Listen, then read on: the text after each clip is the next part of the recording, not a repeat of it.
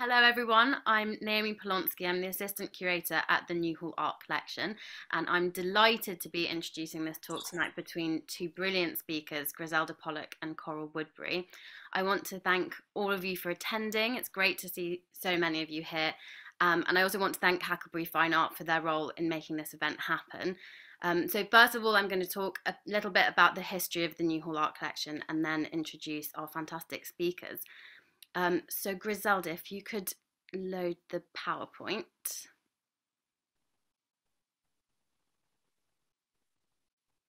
Perfect. So for those of you who don't know it, the Newhall Art Collection is a collection of modern and contemporary art by women, the largest collection of its kind in Europe. It's displayed across Murray Edwards College, which is one of the two colleges for women at the University of Cambridge. And the college was founded as Newhall in 1954 at a time when there was only one female student for every 7 male students at the university.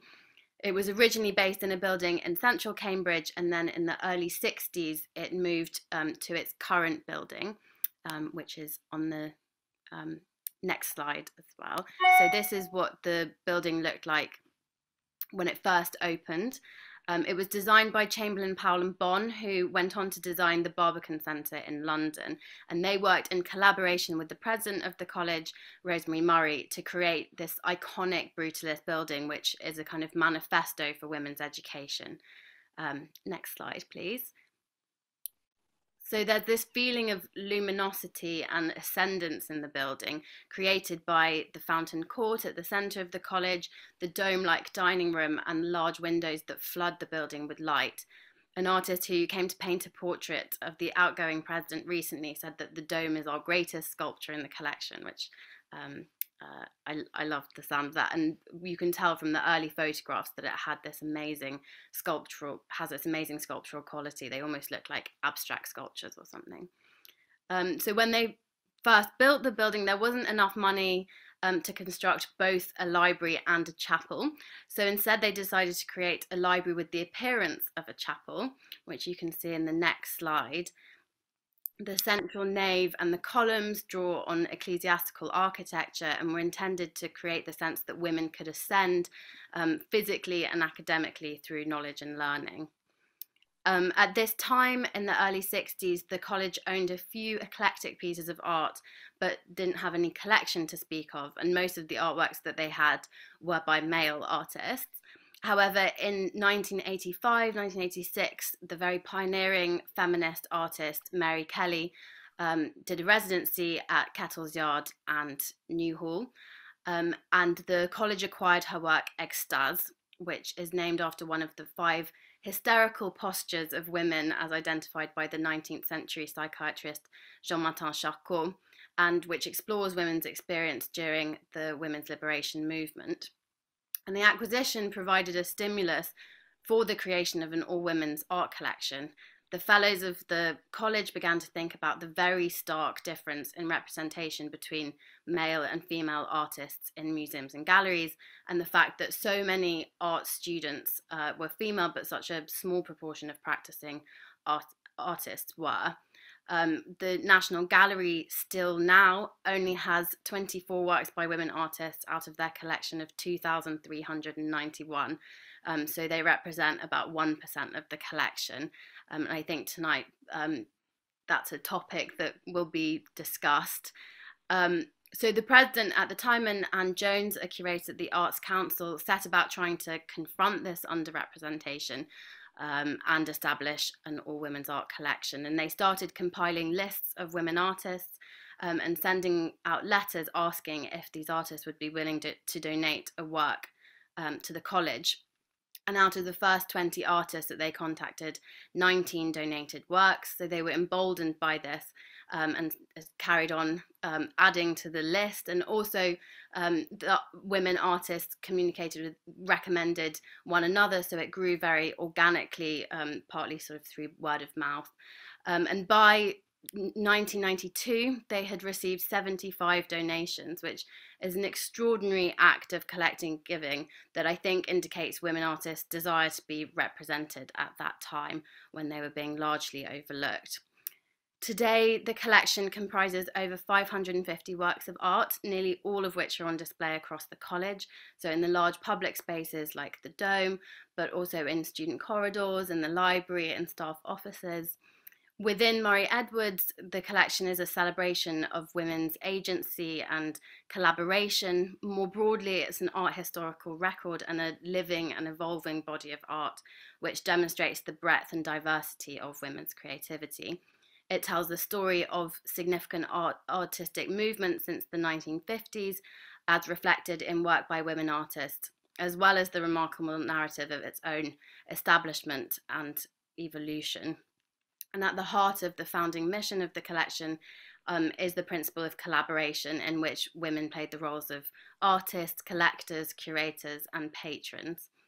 We normally stage 2 exhibitions per year, which are accompanied by a public programme of events such as tours, talks, workshops, and screenings.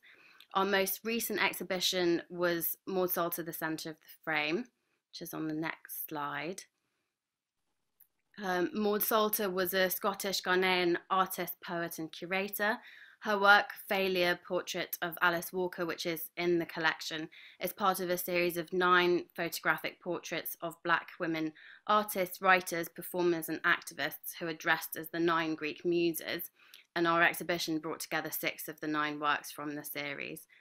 Salter created Zabat in 1989 to commemorate the 150th anniversary of the invention of photography, and she called the series a diasporan family portrait, and she challenges the invisibility of Black women in art history through it. She was one of the first artists to donate to the collection when it was first established, and she was a vocal advocate of it in its early history. She also spoke at the opening event in 1992. Another person who spoke at the opening was Griselda Pollock, who has supported and continues to support the collection in so many different ways. I'm going to read a short quote which you said at the opening, Griselda, which I think is so beautiful and which really encapsulates why the collection is such a special place. So Griselda said, "The artists in the collection have agreed to come together and through their vibrant and powerful works form a permanent testimony to the very idea of a community of women. The artists and their works speak as much to each other as to us, the onlookers. Hanging here together, they provide not a dumb spectacle, but a model of conversation." And I love the idea of this model of conversation between artworks and artists. So Griselda Pollock is Professor Emerita of Social and Critical Histories of Art at the University of Leeds, where she lectured from 1977 to 2020. In 2020, she was the laureate of the Holberg Prize, awarded for her lifetime's work on feminism and art histories.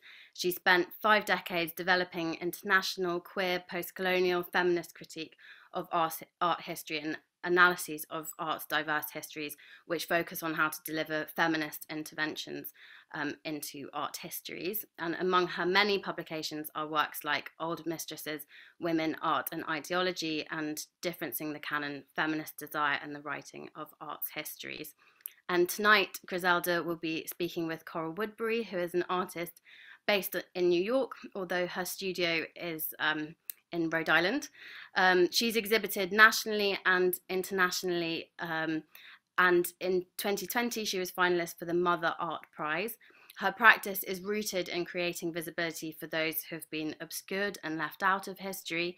She describes herself as a historian gazing backward and as an artist creating anew.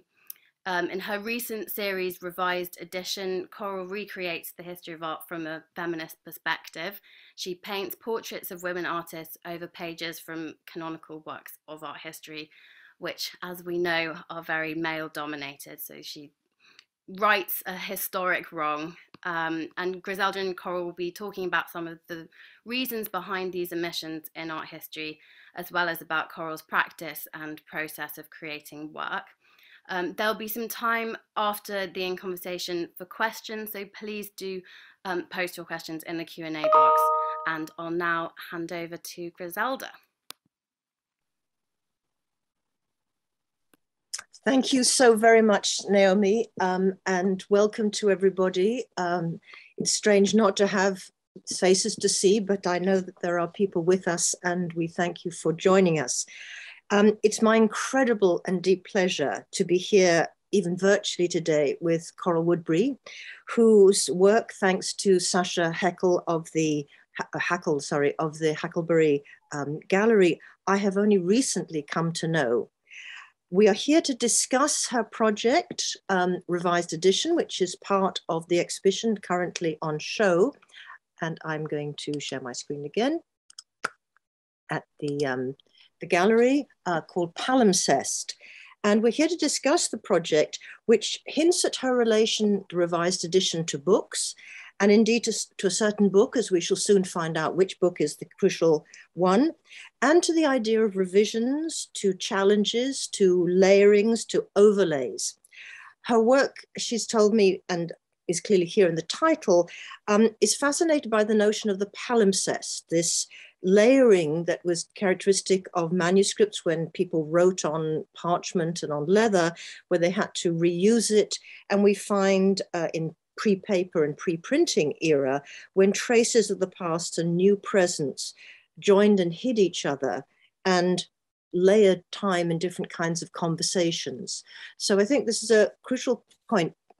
Now, we're going to talk about the big issues, but the most important thing when you're actually encountering the work of art is to look at the work of the artist in question. And we have here an installation shots of the exhibition Palimpsest at the HackelBury Fine Art, which some of us have not had the chance to see. And you can see that it's composed of a series of images, paintings, which are painted on something, which form conversations in different ways, and that you will see that over and over and over again, we may see a woman's face coming forward from the page, see some elements of the printing, and looking at us, looking towards us. So we end up with a wonderful and consistent community of women. We talked about it when we were talking earlier, Coral and I. We thought, what is the word? Is it an orchestra of women? Is it a community of women? Is it as well as some of her works and some of the cases in a show that she had at her other gallery, Abigail Ogilvy Gallery in the United States, they mounted it in this way, unframed, as a kind of wall, a massed sort of, not a phalanx in the military sense, but that's why I call the notion of an orchestra of women. And there are a couple of very powerful things we need to think about in terms of what we are looking at. And the first question when you meet an artist or artwork is ask what we're looking at. So I'm going to ask Coral now if she would introduce, say hello to you as well and come in, but maybe talk us through a couple of works she's chosen just to give you a sense of what she has done, how she has made it, and what her practice is like. But before she starts this, I'm going to ask her if she would tell us a story about an exhibition she went to see quite recently and why she went and how it relates to what she's doing in this work. So I'm going to stop sharing here and give you the stage, as it were, Coral. Hi there. Hi, thank you, Griselda. Right before Griselda and I spoke last week, the day before, I had taken myself on a day trip. It's one of the privileges of being an artist is that I get to go to museums and call it work. So Hartford is about 2 hours from where I live, and I made myself the journey to go see the exhibition at the Wadsworth Athenaeum, By Her Hand, Women Artists in Italy, 1500 to 1800. And I didn't look ahead of time to know what I was going to be seeing.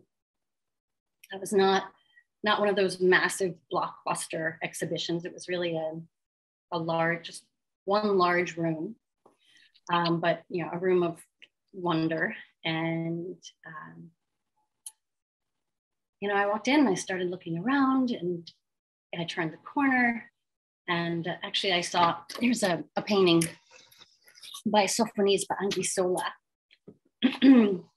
I didn't expect to see it, and I kind of turned around the partition.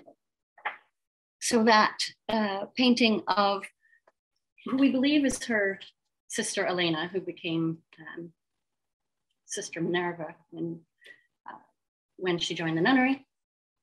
And I was just so delighted to see her, sort of surprised and delighted. It was like greeting a friend, and I just wanted to give her a hug, which is wholly inappropriate in a museum. But as a former museum professional, my graduate degree is in museum studies, and I already know that I'm one of those museum visitors who's troublesome. I'm constantly having to be told to back away from the paintings because I just want to see how the brushstrokes are made and the glazes and the colors and everything. But, you know, it was such a wonderful experience. It was being surrounded by all of these women in dialogue with each other. And even though they may have lived across a few centuries, they were all in conversation, and I had the joy of, well, quite literally, I imagine these conversations in my head and ask of them. And so really marvelous and inspiring. Very much, because I was very moved by that story in terms of, again, the sense that we have as women, when we go to museums with our little, you know, feminist antennae, you know, we're looking, is there going to be anything about a woman, you know, and then you come across it, or you travel special distances, you know, there's a Sophonis of Angersola, maybe, at, you know, Spencer, what's her name, Diana Spencer's, the Princess Diana's family home, etc. And, you know, so I had to persuade somebody, you know, wouldn't you like to go and see this, you know, lovely, you know, house? And, you know, went around this house, and of course in the dingy interior of an old country house, you suddenly come across it, and it's that moment. And why did we feel like this? Why is it so important for us to have these contacts? And I thought what you're saying about you're doing this research and how, you know, now we sometimes get these exhibitions, we get a chance to see these works, for them to be brought together as opposed to the one in the basement and the one up in the roof. So this seemed to me to be a way into sort of thinking very much about, in a sense, what you are trying to do. So what we'd like to do now is to talk about what you actually do, because, as I say, what the practice is, what are we looking at? How are they made? Could you tell us a little bit? So let's go and visit your studio, which we can see behind you. I will go back into my, to share. And I wonder if you could just talk us through what is this that we're looking at when we look at this image, which is titled Selma Burke, Sumi Ink on Book Page. Well, I suppose it might be time to reveal what book page it is. Janssen's History of Art, up until 1986, left out all the women, absolutely all of them. Here's my copy. And it's starting to fall apart because what I've been doing is, there goes another, tearing out the pages and reinstating the women in the art history. So it's a research project, and then it is an art project. And out of 617 pages, I thought I was a little closer to half, but when I did the math, I've done 120. So another 188 to go. And then all the versos. So it will be a really large body of work in the end. But one at a time, it is finding the woman, the artist that I wish to draw. So that's really the start of it, is who to draw. And then I need to find what page she belongs on. So that also is part of the process, is fitting the woman to the page in the textbook, flipping through back and forth and back and forth. And then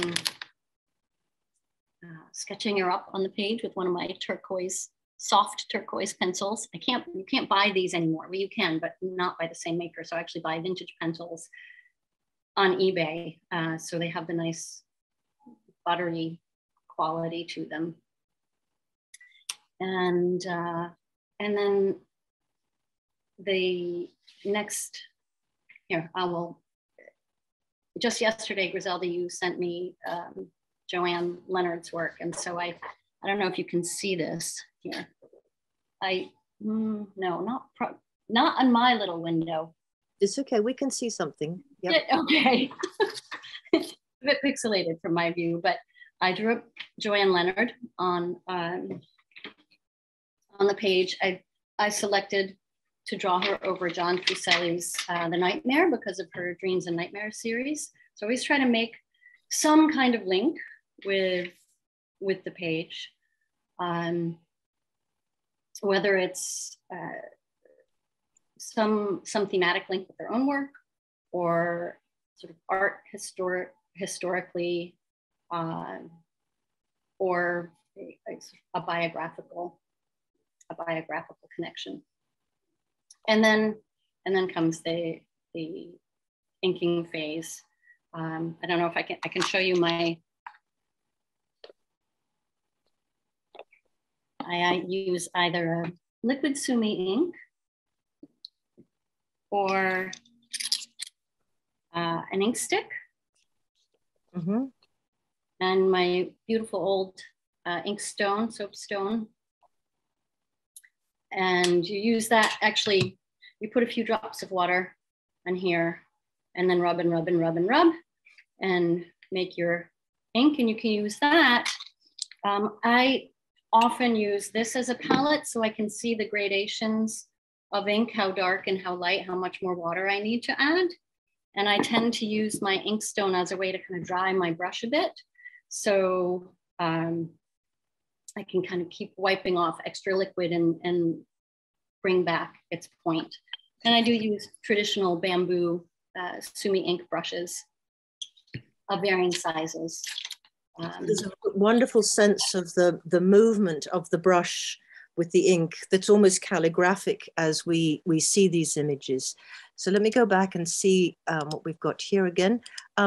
So you're also choosing very carefully to compose something on the page, so that there's a drawing underneath, then there's inking that gives you, so there's a certain kind of movement, and then there's the flow of it, and then you're also composing this. So perhaps you could say something about your choices in composing Augusta Savage, and tell us a little bit also about who the artist is, what have you learnt, and why you put this combination together.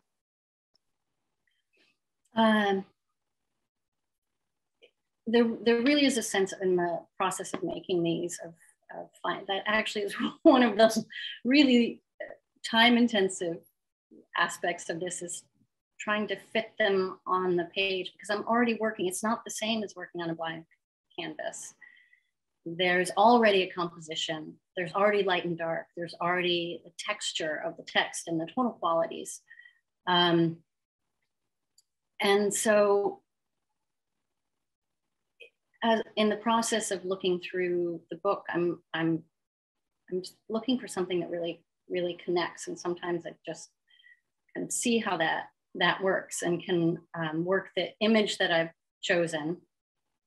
And I always really aim to find images where the artist is making eye contact. That's really a vital part of the drawing for me.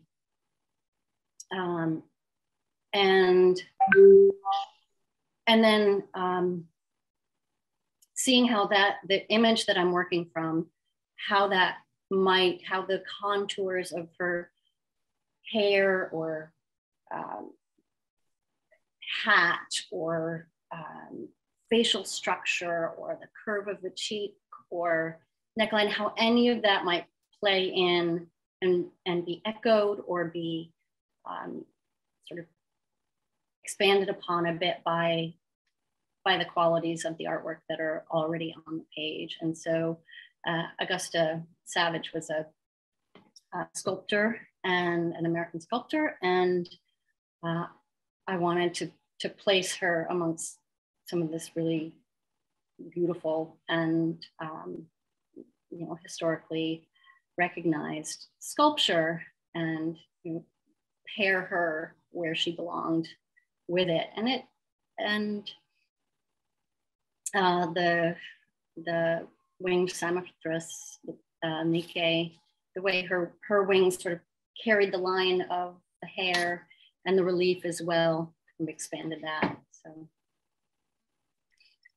That's lovely. Let me just go on here with this one, which is Gwendolyn Knight. Can you tell us a bit about Gwendolyn Knight and why you chose her, and how you fitted her into this particular framework? Well, she actually, we have a little sequence of artists here. Gwendolyn Knight studied with Augusta Savage, the previous artist. So very often one artist will lead me to the next. And I thought that Gwendolyn's, that 3/4 turn of her face, and it was so leonine. And so I paired her with the, I'm pointing to it on my screen, which you can't see, but the lion's face. And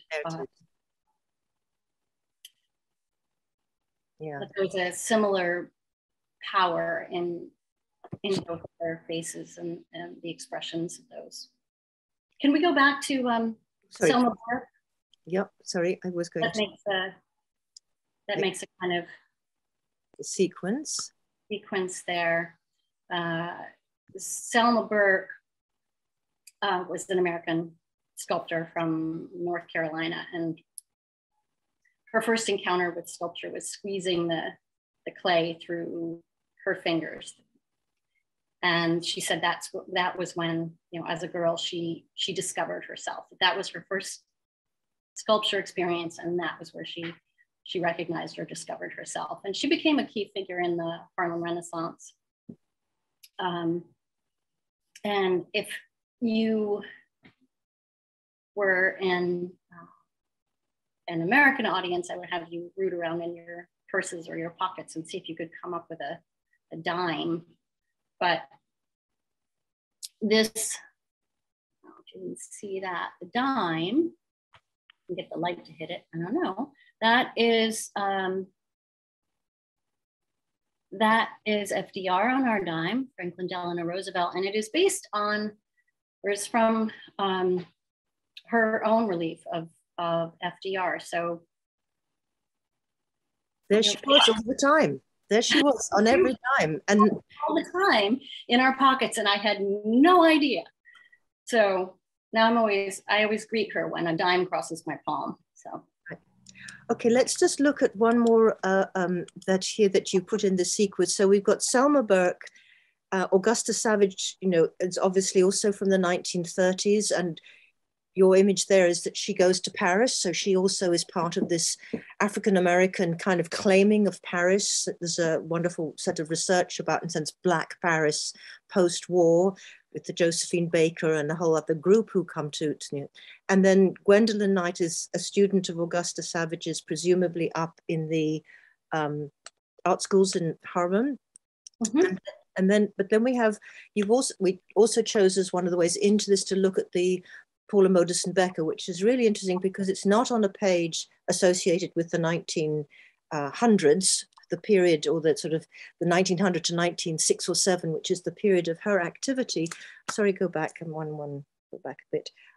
But you've made this connection with the Willendorf figurine and this lovely, also other sort of Paleolithic piece of the carved cow. So, or maybe it's a bull, I don't know. Do you want to say something about this piece for us? And then we'll move on to the context. Sure. Paula Modersohn Becker, you know, it was, I paired her on this page because of sort of stories and mythologies around the Willendorf figurine, which has been taught as a fertility figure. And Paula Modersohn Becker's, the biographical story that we have from her, you know, entirely, well, not apart from her artwork, but in addition to her artwork, is, I think it's just a really powerful story about the experience of women and their struggles to become artists. She was so committed to becoming an artist.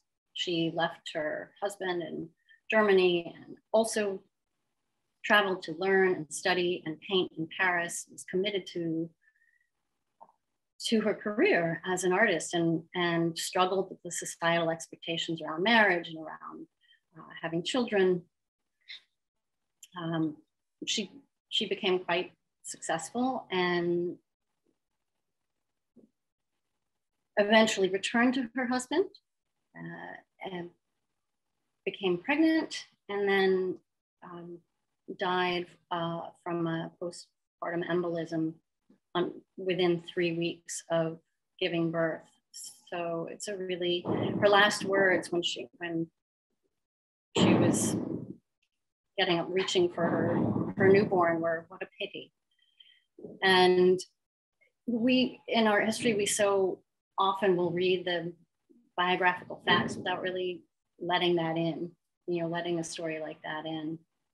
Also just remarkable as a painter, and invented sort of the female nude, in the first female nude painted by a woman in modern art, and also the female nude, her own self-portrait as a pregnant woman before she was even pregnant. So a really revolutionary artist, and I wish we had more of her work. Exactly. One of the great tragedies, not allowing her to have had a full career that she could do. So we've got a sense of the composition, the decision, the kind of level of research, the kind of association, because it's not just about adding a name. This is really thinking through the relationships between the lives and works of these artists and a history of art that you're kind of taking from Jansen and making them, these images, do something very different. So what I'd like to do is to sort of move on. I know you wanted us to mention Anna Coleman Ladd, and I understand she's part of a group in the States, but also there's a whole group of women sculptors in Paris that Claudine Mitchell is a very famous feminist art historian on this side of the pond, who used their sculptural skills to create prostheses to rebuild the faces of the men who'd had horrific facial injuries in the war. And it's a very interesting group of artists who turned their skills to this. So I suggest people look into her. I hope you don't mind if I kind of move on a little bit, because I think time is coming on, because I think we need to talk a bit about the book that you're working from and why what you're doing with these creation of these women looking out from these pages and conversing with the whole glory of the history of art. What's the book and who was not paying attention at the time? So excuse me if I go a little bit into my kind of academic mode here, but the book that you're dealing with is Horst Voldemar Jansen, 1913 to 1982, actually, I've cut off the two, wrote a book called History of Art. So here is all of history of art, everything you need to know, all in one book. And you can see by this library thing that many college libraries have 5, 6, 7, 8 things, because it is the basic textbook that is used in particularly the United States, but it's gone go through several things. So it's a survey of the major visual arts from the dawn of history to the present. You don't need any other book. There are revised editions. It's in 24, what does it say here? 15 languages. Here's German, here's the Italian version. And then it's revised and expanded. We're now in the 8th or 16th even edition. 4 million copies have been sold. So this is absolutely defining book in the, not just the English language, for getting a single survey history of art. But it's a purely stylistic history. It's completely without purpose, social history. It has no interpretation of the works. It's just tracking stylistic developments and changes. It also is trying to teach you the skills of the connoisseur to be able to discern them. And it is wanting you to love art. So it's really trying to, seduce people into loving art. So it's about the great monuments. And that's why key monuments in the history of art, great masters. There is no space in this for the kinds of things that you've been talking about, which make these women so interesting. They're very complex relationships, to race, to class, to gender, to the experience of the body, to life and death, to sexuality. That's not going to be in Jansen at all. Now, in 1985 or 6, his son, just after the death of Jansen, decided that it needed a little bit of revision. And he was going to include things which his father had not liked, which was much more to do with contemporary art, modern art, contemporary art, and included photography, which is why I mentioned and introduced you to yet another artist for you to bring, the wonderful Joanne Leonard, contemporary American photographer, whose work, Romanticism is Ultimately Fatal, is one of the first illustrations in the new revised edition. But there were very, very few women, but this has changed slightly. Now, I want to put that in the context of the sort of history, because you were born in the year that Linda Nochlin published her famous article in Art News, Why Have There Been No Great Women Artists? Now we can understand she's talking to Jansen, who since 1962 is peddling the great masters version of art history, right? And she's not just saying, why have there been no women artists? She's saying, why have there been no great ones? Because that's the term, great masters. So I think she's in conversation with Jansen. But then we have an exhibition called Old Mistresses, Women Artists of the Past, very like your By Your Hand that you saw in Hartford at the Walters Art Gallery in Baltimore, which shows us there's, you know, medieval women artists, Italian Renaissance, all of these were found in the basements or collections of American museums and brought together. Our Hidden Heritage, 5 Centuries of Women Artists, 1974. 1978, Elsa Honig finds Women in Art. 1979, Germaine Greer's, you know, by the end of the 70s, there's no doubt we have now really documented women artists very easily. They were all there to be found. It didn't take a great deal of work. Archives, dictionaries, 19th century books, 18th century books, these artists were known. So they were not forgotten, they were made invisible by Jansen and his colleagues in the 20th century. And then, inspired by the Walters Art Gallery, Rosie Parker and I did Old Mistresses. On the cover of Old Mistresses in Britain, we put Marisol Escobar, a Venezuelan artist of color who was then living in New York. The Americans didn't get this, so the American version didn't have this on. And then we've kept trying to bring this idea that women artists are right now, they're living in the 20th century. They're not just old mistresses. This is Mariette Oppenheim, obviously, the only woman to have a work in the Museum of Modern Art for a very long time. And then we've begun to have to discover more and more women artists. This is a wonderful Anna Bogdanovich-Belinska, who was a Polish artist who also died very, very young, very tragically, after only 6 years of painting. But I just love this pose. I just thought it had to be there. So in that context, we suddenly have a whole world of women. This is my kind of chorus of women that were wherever we looked. And many of them are, you know, taken up by you in your painting. Now, when we put the two things together, the Jansen and this generations of people who've done their first year art history courses or their love of art courses or their all got a completely all white, all male, all great, all stylistic history. And what we're really trying to do is not to recover women artists, but to really make it clear to people that this is a very serious damaging of the psyches of women and of the valuing of women in culture. If no woman has ever done anything worth remembering, women really are not important in the history of the world. So I was asking you to think about these two questions, and we'll go back to your work in a minute so you can talk a bit through that. What does not seeing or knowing any artist women, and you know I don't talk about women artists, there are artist women, there are artist men, it's not just artists and women artists, it's very important language. So what does not seeing or knowing any artist women do to the creativity of women? What did it do to your psyche as a young student in, 20 years after, Linda Nochlin? And what you're getting is Jansen, this loneliness of the solitary woman in a world only populated, the museum only populated by men. And then what does knowing and being accompanied by artist women do for artist women? So that's why I wanted to start with your story of feeling Sofonisba, Anguissola, or Artemisia Gentileschi around you as your companions in your project. So what does that knowing and being accompanied do for the artist women like you, but for all of us, and for how we then value women in culture and society, even if we're not personally engaged in art making? It matters to us all to have women as objects of significance and value in the history of humanity. So let's go back and pick up on Sofonisba Anguissola, as you mentioned her.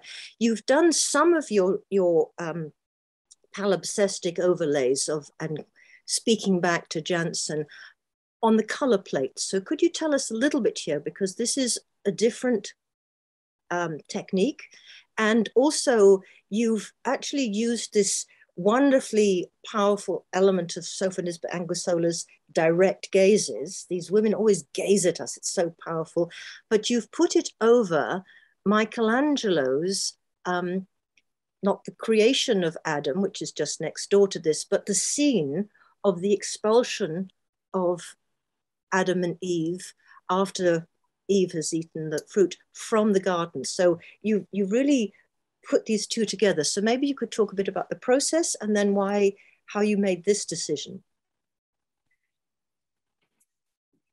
Well, the color plates in the textbook, I'm using a different kind of ink.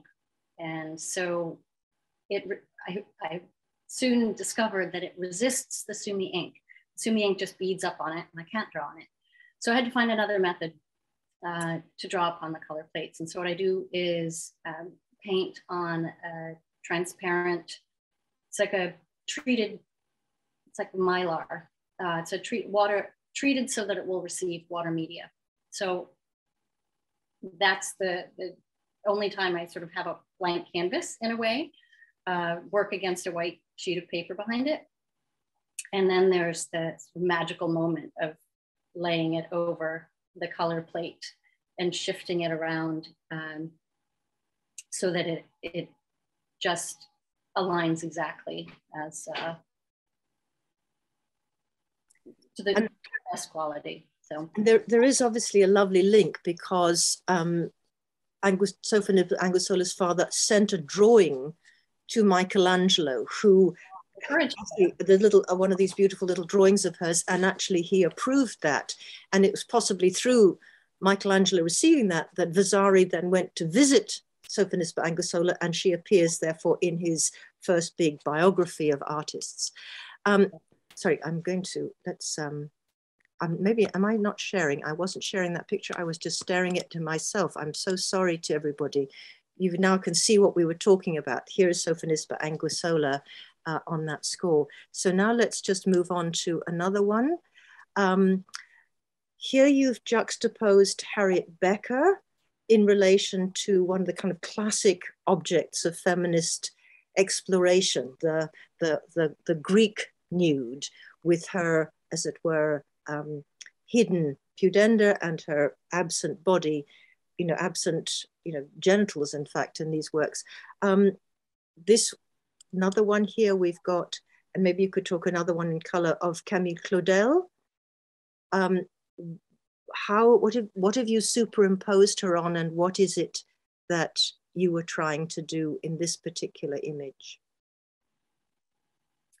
I've superimposed her on the Greek Kore figure, and it was a matter of selecting her, a magnificent sculptor in her own right, and equating her with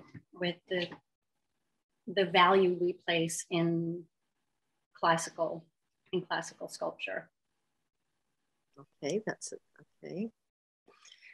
This one's drawn a lot of attention because you've taken the modernist Victoria Vanessa Bell, but in one of her kind of looking more like a Victorian almost, with this wonderful great hat. But then she lies over this is the Ghent altarpiece. You've managed to get something of the flow of the hat and the decoration there. But again, the eyes speak back to us. Maybe you could talk a little bit about this, about Hilma af Klint, because Hilma af Klint has only kind of come back into view partly through Catherine de Seger, who did an exhibition of 3 times abstraction and looked at this inventor of abstraction who's never been credited before. It was always Kandinsky and the others. But here you've laid her over a medieval manuscript. I chose this particular page because it brought together both the abstract qualities and the spiritual qualities. And again, you keep pointing out that I've, in every instance that I'm able, there are some where I can't find images to work from, but that the artist is looking out, making direct eye contact. And that's important on a couple levels. So, one, it's important for me to connect with them. I always, usually in a sketch or a drawing, you don't start with one part and then move on to the next. It's really sort of an all over construction that emerges simultaneously. But with these drawings, I always start with the eyes. I need to see who this woman is. So I need to make that kind of connection. But then when you have a wall of women looking at you, unified, they have this sense of defiance. And perhaps anger, perhaps just defiance. And I think that's a really important part of this work.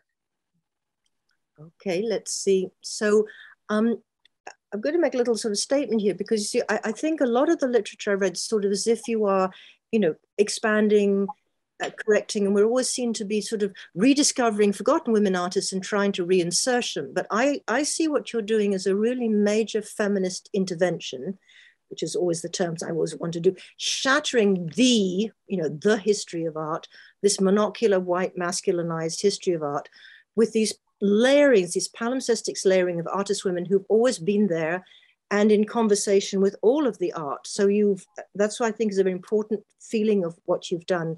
So now they look back from the very pages where they were consciously disappeared, and then interrogate us now to say, do you know who I am? Do you not want to find out who I am? So I think this is the sense of the research that you do, the compositioning that you do, and then the performance of this act of engagement and kind of, not kind of, sort of dialogue with the women. You are populating your world as well as ours at these very, very complex works.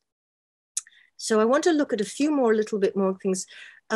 You've also worked very hard to be inclusive in our language now, because we can easily have, even as my early slide showed, you can have a lot of white women. You can have no question. You can have it in such a way that the only thing that they're called women artists, but women are women in various different ways, right? And particularly queer artists. And I'm written a lot about Gluck. I'm absolutely fascinated with the photographs that she had taken of herself in her beautifully tailored suits, and that moment of how women were exploring a kind of self-fashioning of a different kind of queer subjectivity, or in her terms, lesbian subjectivity as an artist at that time. But also you've introduced Lotte Laserstein, that I know one of the people who may be listening, the wonderful cultural analyst Brenda Holweg, and what brought this to my attention, this extraordinary German artist, very, very powerful German artist. And you've brought them together in different ways, exploring different kinds of femininity. And then we've got sculptors. And I love the way you talked about Augusta Savage, but also in the Louise Bourgeois, you have this wonderfully wicked quality in Louise Bourgeois's way of looking at the world, etc. But you've placed her in relation to Carpeau's The Dance, to something which is one of these, 19th century. It's actually from the opera. It's a decoration of the opera, which was absolutely outrageous as a sculpture because the man or the nymph, not the nymph, the satyr holding the dancing nymph, his hands actually press into her flesh. And this was seen to be shocking as opposed to the closed body. And I think it, relates to Louise Bourgeois' sort of bringing back the kind of the sense of the body into sculpture. So those are a couple of things that I wanted to talk about there. You introduce Nancy Elizabeth Prophet in relation to early images of sort of early 20th century masculine images. I'm moving on a little quickly. You also have brought in and done work with Ruth Asawa. Could you tell us a little bit about Ruth Asawa and this image? Ruth Asawa was another wonderful mid-century American sculptor whose work really was changed by the Mexican basket weavers that she saw working, and she modified that technique and used wire and created these incredibly shaped, suspended, open basket forms, very organic. And she also raised 4 children. So there are photos of her working this wire suspended forms with her kids playing all around her. And so it's a really sort of a hopeful image. And okay, I put these two together. We sort of chose them. Obviously, Helen Frankenthaler and Lee Krasner, the 1950s, have been artists of the 1950s, have been companions of mine when we knew very few. These were some of the first because they were still there and working and they were in the news, etc. And Alma Thomas, who is an African-American, a contemporary, slightly younger contemporary of Helen Frankenthaler, is also an abstract painter, but not recognized to the same degree. She lived in Washington, not New York. For many years, she was a teacher. Only when she retired from teaching did she have the full time and space to be an artist. But we've recently had some wonderful books which reveal her to be an exquisite abstract, color painter in a completely different way from the Frankenthalers and the New York action painters. But you've put her here with almost with, where are these jugs from? These are Cretan, some very, but again, pattern, the history of abstraction that some people called craft, but now obviously a very crucial thing to sort of cross those lines. Mm-hmm. So I thought that was a nice juxtaposition. And I love this image of Carrie Mae Weems set against Guernica. Maybe you could tell us a little bit about that choice. I think because of the issues that Carrie Mae Weems is exploring in her art, there was for me an echo with Guernica and sort of looking at tragedies and social structures that created them. Yeah. Because I think it's, again, going back to what we were saying about Jansen, if you do a Jansen history of art, you wouldn't use the word trauma. You would, Picasso's composition, but not in a sense that this is, what ultimately became a communist artist, a very left-wing artist, one passionately anti-fascist. And Carrie Mae Weems is working through the question of Black subjectivity for herself, but also in a sense condemning the rest of the history of the enslavement and trauma that was inflicted on Africans. And I just wanted to kind of relate this to the wonderful piece that I think your work is in conversation with, called the Museum Studies, where Carrie Mae Weems did this photographic system where she would stand outside the great museums of the world, like the Louvre, and this is the British Museum, and this is obviously Guggenheim Bilbao, and this is in Spain, the one down there, etc., and the National Gallery, and say, in basically placing her Black woman, saying, why am I not in those collections? So not only are we struggling with the question of what's in or not in the books, but also even at, this is in 2002, they're not collecting them so that the public isn't seeing them. The young Black children, the young queer children, the young women are not going into museums and finding them people like themselves there as creative people. This is the damage that it's constantly doing, draining away the possibility of self-identifying as an artist. And I think this work is a really critical work there. And then I just put in Marisol because, as I say, when we put Marisol on the cover of Old Mistresses, the American editor said, who is this woman? And when Marisol died quite recently, about 5 or 10 years ago, all the headlines said, one of the great pop artists rediscovered, long forgotten. So the thing is, women can be there in the 20th century and disappear in their own lifetimes or within 5 or 10 years. So this is not just a matter of a one-off, and why your work, I think, is so important. I think we could go back then to these questions. Maybe could you just say, before we open up for comments and questions from our audience, if you could think about these two questions. I'm going to stop sharing now so you can speak to them, about what it's done for you to do this project, to do the research because you didn't know. So what was it like not to know? And then what is it like to have made these incredible community of women around you? So maybe you could talk a little bit about being a student and what it was like to study even in the 1990s and not be taught anything about any women. What I look back and it's sort of sad, but I didn't even notice that there weren't women in a way. It was just the fact. It was just, this is art history.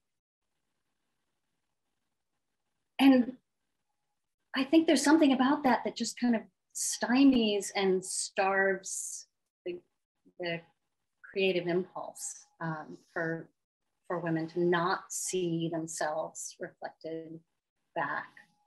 And it was really at a point where I was looking, trying to find my way forward as an artist, that I started to ask, well, what have other women done, and where are they, and who are they? And that was really the seed for this project. And it's been a very nourishing and inspiring journey to get to know all these women. I really feel like I'm filling my studio space with them. And because you said to me when we were talking that in order to do the drawings, you have to do research into their histories and their practices. So these are not just simply transcriptions of faces. There's something else, as I've tried to point out with people, that because of the way you compose it, where you put them in conversation with, how you situate the gaze that comes back, that behind that lies a whole discovery of these complex women's lives, their social commitments, their artistic commitments, their travels, their engagement, the communities they belong in. And that's what we miss, because I keep trying to say to people, it's not a matter of having some names. It's the worlds that each name bring with them. And each time that name brings a world, it's a bigger world, as opposed to this very, very narrow, very selective world. It's not just that Jansen represents just white men. It's not enough to condemn that work for that. It's the impoverishment of the whole sense of history. And I think that's what I found when talking to you, this sense of what the journey was and what it'll be like to be with these women when you get 617 of them all there, what kind of monumental artwork you have created. So I don't know if you have any last, suggestions, last thoughts that you'd like to add before we invite people to be in more conversation with you directly. Well, I think probably everybody gathered here believes that art matters, that art is important. And it's a reflection of our value system. And if we aren't seeing ourselves, we aren't seeing our lived experiences reflected back at us from museum walls and galleries and art history textbooks and skyrocketing auction sales, it tells us we don't belong. And that belonging is the basis of, it comes right above food and water and physical safety. If you're considering the Maslow's hierarchy of needs, that belonging is the foundation for everything else that we can become. And so it's not just about art history, it's about art now. It's, art itself, it's not just an impoverished art history, it's an impoverished present art when when you lose the synergy of a kind of a dialogue of mutuality that's inclusive and diverse, but it also impoverishes our future. We can affect, meaningful transformation in the culture that we create now. So I think that's some of the underpinnings of why I'm doing this work. Okay, so I'd like to bring Naomi back as our chair and things, because we now would like to see if people would like to comment or ask any questions. So hand back to you, Naomi. Great, thank you so much for that fascinating discussion. And yes, I'd just like to encourage people to post questions in the Q&A box. We already have some coming in. So one question that we have said that they really appreciate the context and how that's been kind of applied in the artwork. And they're saying that artists, women working with feminist issues tend to be very focused on shock value and how the piece is presented to convey the message. So the question is, Coral, do you use shock in a different kind of way as a way of kind of exposing absences, omissions in Janssen's history? And is this a kind of exposure of Janssen? Question. I wonder if there's shock in sort of physically tearing apart what's been called the art history Bible. I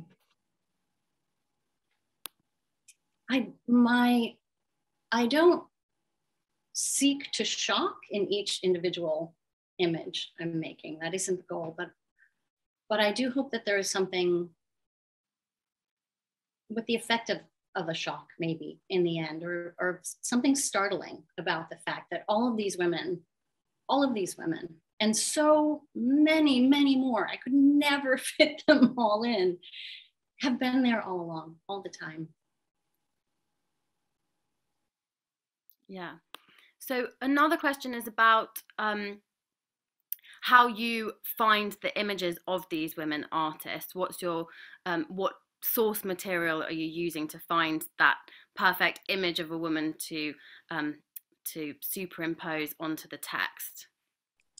Well, I'm afraid this is kind of a boring answer. I'm not doing a lot of primary research at this point, although there are some artists I hope to be able to find images of that I can't online, but everything is online searches at this point. That makes sense in this age, and particularly with I would be spending so much more time trying to find images than I would be making images. Yeah, totally. So could I just say something, Naomi, about that, because I think it's really important. The enormous amount, which is why I put up Elsa Honig-Pine and Eleanor Tufts and Linda Nottelin and all of the enormous amount of work that feminist art historians have done to two things, and it wasn't difficult. I keep stressing, all we had to do was to go back to the beginning of the 20th century. The last great dictionary of women artists was published in about, I can't remember the date, but 1905 or something like that, which had 1,000, right? And I was saying to Coral, on Sofonisba Anguissola, there's been finally big exhibition in Madrid, and now there's going to be another one in things. And somebody called Michael Cole has actually collected all the works attributed to Sofonisba Anguissola. And if you look at the provenance of about 100 works, not all of them are accepted. But this means from the beginning of when people tried to say, who did this work? Like in the 19th century, when people were trying to put names to these old master paintings, old mistress paintings, her name comes up consistently. So there's about 100 works that somebody thought, oh, that might be an Anguissola. But by the mid-20th century, who'd ever heard of Anguissola, right? But the 19th century had, the 18th century had, the 17th century had, and the 16th century certainly had. So this is very crucial for people to understand. This isn't shock and against it. This is just being historically accurate. There have always been women artists, and they are there to be found anywhere you look. It took a whole lot of republishing, right? But you just go back to the 19th century and everybody takes for granted they're women artists. Women artists of the world, a big book written in German in 1859. It's not difficult. So we have to ask, why in the 20th century, with the Jansons and the Gombriches, did they decide it was not possible to accommodate women, even as everywhere you would go to look for the new artists of the 20th century, you would find men and women, straight and queer, black and white, side by side in their impoverished little flats and apartments and the Bateau Lavoir and everything. They were co-creating modernism. But so there's more women, more visible in the 20th century, and art history in the 20th century made none of them visible. And I just want to say, feminist artists do not go for shock tactics. They are very deep, thoughtful, creative people. And that's why, you know, Coral's work is not different from feminist art because it's not shocking.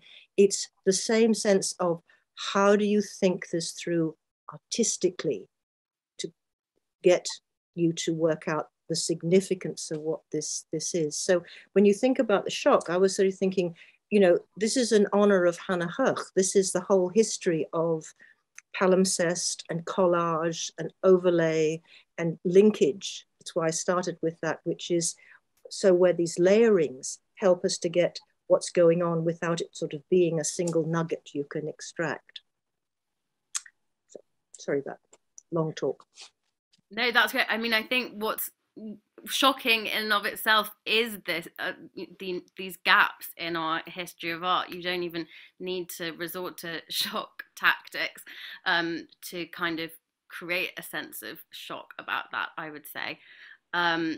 So another question that we have is about what comes first in your process of creating these works, whether it's Janson who provokes the questions for you, or your knowledge and respect for these artist women.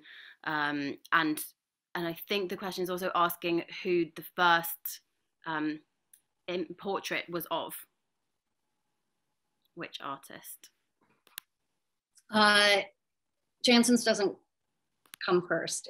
It's Janson's wasn't the impetus for the project. It starts with my curiosity, really, wanting to know the women artists and how I choose who I'm going to work with is really pretty organic.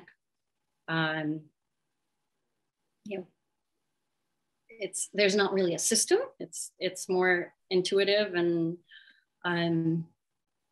so it starts with that, and then I try to figure out where they fit in the textbook that I have. Just getting harder and harder because I have a lot of architecture pages remaining. And the first one I believe was Georgia O'Keeffe. So when I found out there weren't women artists, I think it was Georgia O'Keeffe first and Berta Morisot and Mary, I don't know, just like, I could not believe, there's the shock. I could not believe that they were not in the textbook only a couple years before I went to school. So that's where that started. Griselda, did you have anything to add to that? Just to remind people, which is Mary Cassatt died in 1927, which is 1 year after Monet died, having been part of the first egalitarian modern art movement, which was the Impressionist exhibiting society was egalitarian. And there were 4 women associated with it, 2 absolutely central to it, one of whom was Mary Cassatt. And by 1946, when John Reevelt wrote the first documentary history of Impressionism based only on documents and on Durand Ruel, who was the gallerist's sort of inventories, she was just a pupil of Degas. That's what I'm trying to get at. She just is there. You know, the documents are there, the evidence is there, and yet they get demoted. And I think that is what is truly shocking. And then when you discover them, you think, I have to make a case for Mary Cassatt. When I wrote my first book on Mary Cassatt, most of the people said, you know, what are you working on? I'm working on this American, you know, the only American impressionist who was in Paris in the 1870s to the 1920s. And they said, who? And then when they had a big Mary Cassatt show in France, that in England, in America, that was trying to go to France in the 1990s, the French said, Marie qui? Like Mary who? So this is a really crucial thing that, you know, that this, how do you live when you'd have your history disappeared? Anyway, that's my piece about Mary Cassatt. So next is a question about what you said about eyes being so crucial to these portraits and how they create a sense of engagement with the viewer, with their gaze, and how so the question is about who made these original images that you're using as source material. Were they self-portraits or were they not? Who is looking at those artist women in those original images? It's a really good question. And very often the information isn't there. In later or in more recent photographs, they're professional photographers. They might be, you know, a family or a friend snapshot. Probably the ones that emerge to the top are ones that have been more widely publicized. And sometimes I keep going and going to look for just the right image. So there's a real diversity of gaze, and when you don't know who the photographer is, you don't know what the relationship is, you don't know what the original eye contact is, but when there's a difference between a candid shot and then the sort of the knowing portrait. You asked a second part of the question and I lost track of it. So it was just about who was originally looking at the women who are being portrayed. So I guess that's. And sometimes I have self-portraits, painted self-portraits. My work is somewhat limited limited a lot by the era of photography. Of course, there were so many artists working before that. Some of them left as self-portraits, and I have worked from some painted self-portraits. And those really have, it is very different to work a drawing from a painting, no matter the level of realism of the painting. It's very different working from painting than from a photograph. You end up with 2 very different results. That's very interesting. Yeah. So this question, I think, is probably for Griselda, and it's that Women Painters of the World was published in 1905, and Lizzie Siddal was, so I think it means maybe Painters of the World. Yeah, was published in 1905, and Lizzie Siddal was considered one of the greats. Is it just later that artist women kind of disappeared? What decade did that take place in? I can't answer it in sort of, I mean, it was, I think what we need to understand is the shift from the Victorian era, in which even in the negative sense that they attributed a sphere to men and a sphere to women in their heads, they had a kind of idea that somehow men and women were very distinct beings. But because of that, they actually valued certain things that women did, right? We may not agree with the qualities they attributed to women, but in a sense, within that space, there was value. At the same time, in the 19th century, this is the great age of the legacy of the vindication of the rights of women, the beginning of a kind of sense that women should have a different place in the world. You're going to have the major political movements of campaigns for the suffrage. So there's different ways in which women were valued. Now, when you get to the beginning of the modern era, there's a disowning of this idea that men and women are different, because people want just to have this kind of notion that I can be myself. So you'll find that women artists in the beginning of the 20th century do not want to be valued for being feminine. They want to be able to get down to it with carving up cubism or being surrealists or whatever. So you can probably, there are big cultural changes, but you can begin to track the beginnings of the problem is that, like, for instance, in the 1926, Catherine Dreyer, who was an artist who had a huge collection of modern art, working with Marcel Duchamp, proposed a museum of modern art, which would have been inclusive. In 1929, Alfred H. Barr begins the Museum of Modern Art, and it's not.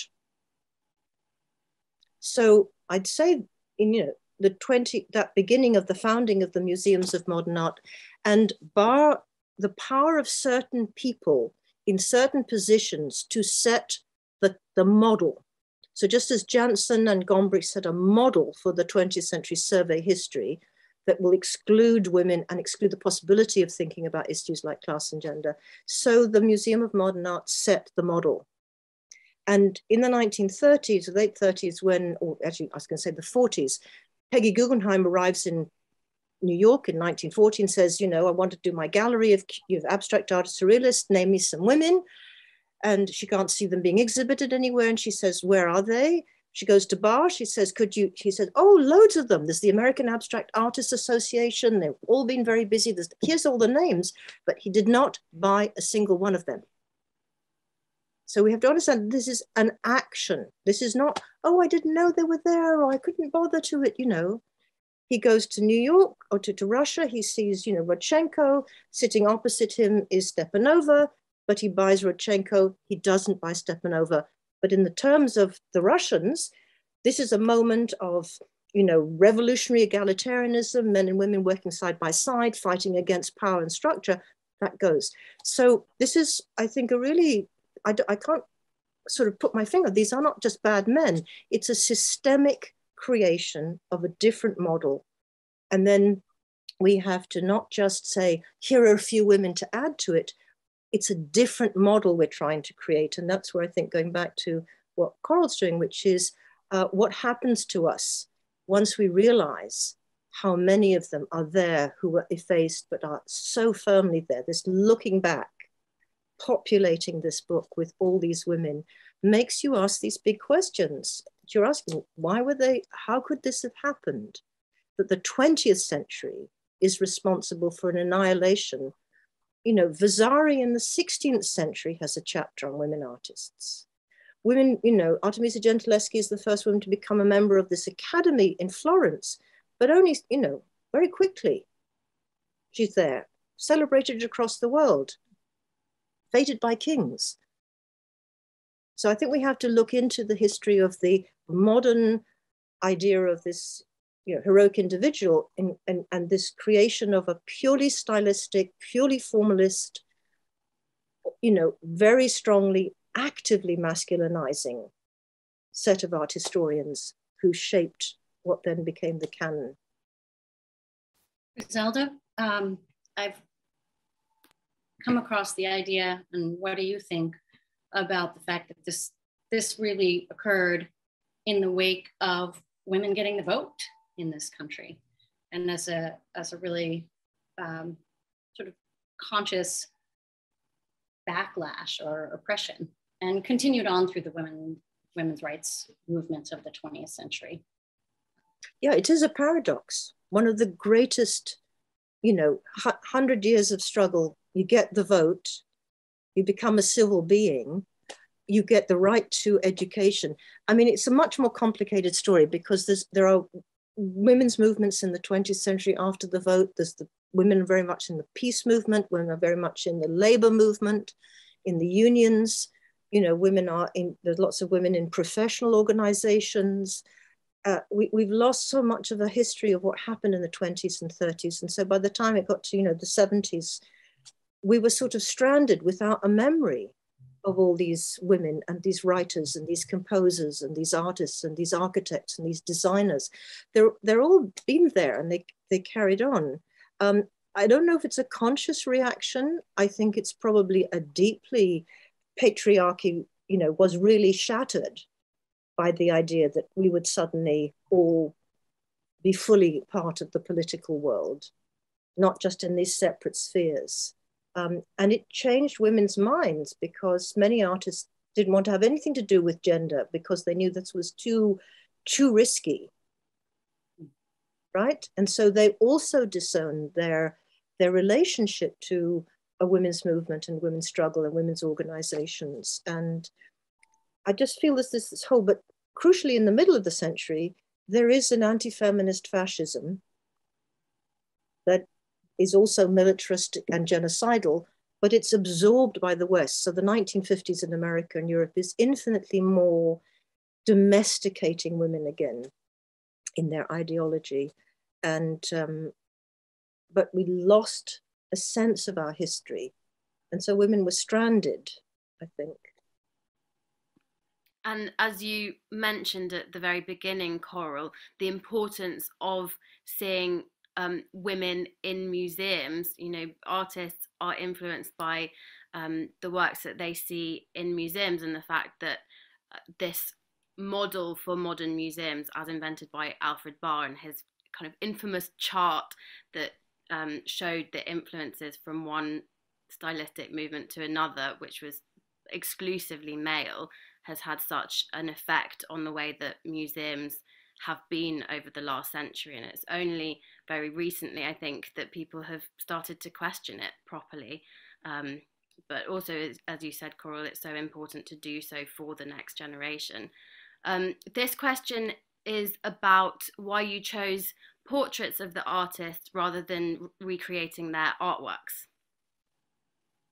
I figure creating their artworks is really, that's for them to, that was, I can't take their work in a way.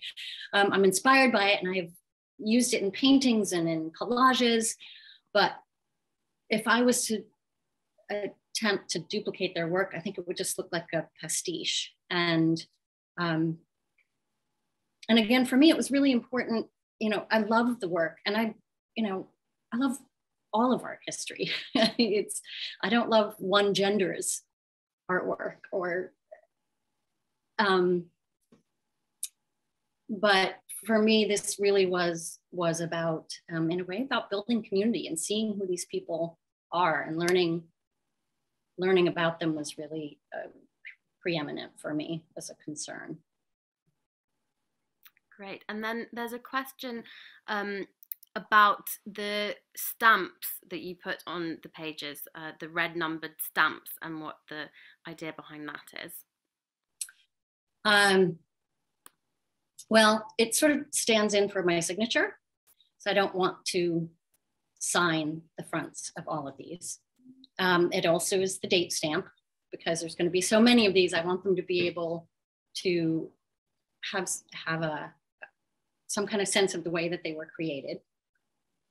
And there's also that reference to the wonderful old rubber library stamps, and my kind of love affair with books, and my affection for the old library card system. So all of those are a part of it. So Griselda, did you want to add anything to that? I was just going to say, I think that's, it's part of the kind of very fascinating ethics of this project. And it comes back to where I wanted to start, which is it takes a lot of time to do the research, to find the image, to think about the image. And then, as you say, I love this idea that, you know, you draw it for yourself at one point. Even I understand you do some of the drawings in the evenings at night. And then this very, I mean, I think people need to appreciate how much skill is involved in being able to do something because you don't have a chance to correct it, right? This is your page. You've decided to put it on. And, you know, when I look at it, I look at these incredible marks and how you've taken a photographic or painted image, you've discerned something in it by doing the drawing, having this relationship with the encounter with the woman, and then when you put it on the page, it's you know, and that's why I love this picture of the brush. It's, you know, the Japanese brush, you know, when you can make it thick or when you make it thin. The inside, looking at the Modus and Becker, there's a very fine set of, you know, lines and gestures, and then the washes that kind of fill it in, which are also very interesting because it's all on a page, so that the issues of the color of skin doesn't matter. Each one has a structure. You're not kind of marking this out.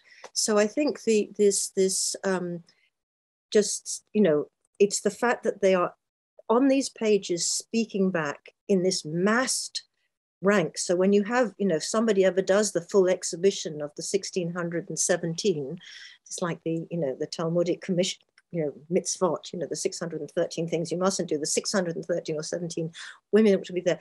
The power of that, you know, which is, and this is only a section. I mean, there's many more, obviously, you've selected. I think that's the crucial thing to hold on to, the intimacy of the relationship with which each drawing gets made, and the technique of it, and then the sense of its accumulation. So it's more than just saying, oh, Jensen left them out.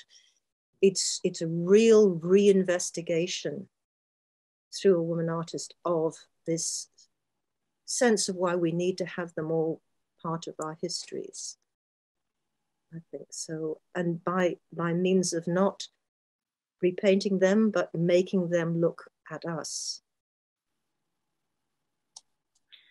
So I think that's quite a lovely note to end on.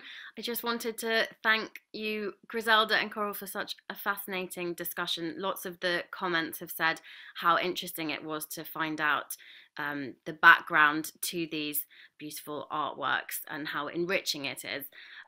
So thank you so much. Thank you to everyone who attended, and thank you to HackelBury, Phil, Camilla and Sasha for coming up with the idea for this wonderful conversation. And I hope everyone has a lovely evening. Thank you to Coral, most of all, and congratulations to HackelBury for bringing it to London. And it's been a wonderful experience for me to get to know her and discover that she's actually a very good friend of somebody who was part of the feminist community at Leeds, studied with us at Leeds, Karen Conway. So we have to say hi to Karen, who was there, and feeling that this is part of a very strange and exploring, you know, long-lived network of women who are really going to change the world by asking these questions. But some of them make it by making the most wonderful drawings. So thank you, Coral. Thank you so much, Griselda, for all your kind words and the incredible value of the work you've done over the course of your life. We are all better for it. And thank you for taking the time to speak with me. And thank you, Naomi, and thank you everyone at HackelBury. And thank you everyone for being joining us. Great, wonderful. So, so yeah, we've had comments saying thank you for a wonderful conversation, fabulous, insightful, delightful, so many lovely words. So thank you again, Coral and Griselda. It's been such a joy. Pleasure. Bye, everyone.